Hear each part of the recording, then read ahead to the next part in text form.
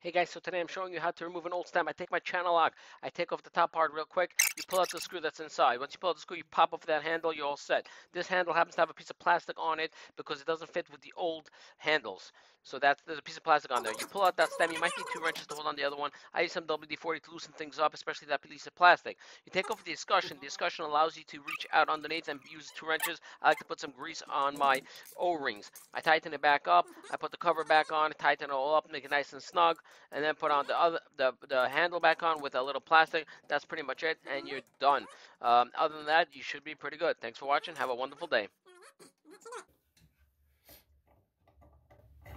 Test it real quick. Open up. And you're done.